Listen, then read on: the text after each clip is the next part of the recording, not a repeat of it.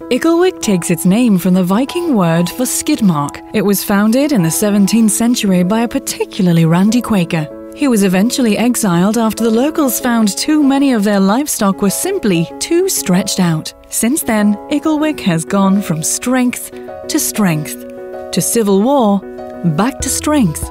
And with the arrival of the Industrial Revolution, a proud town of steel bangers was born. Me father, me grandfather, all steel bangers. We bang steel for people all over the world. Lincoln.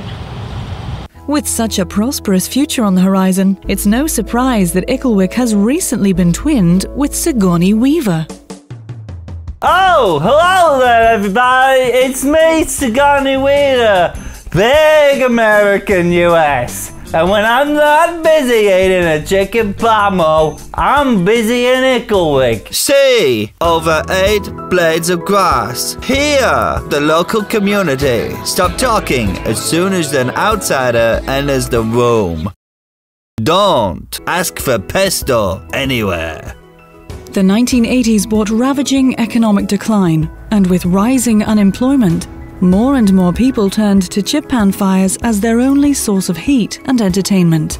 With the economy shit-arsed, the future is now unclear for this once proud community.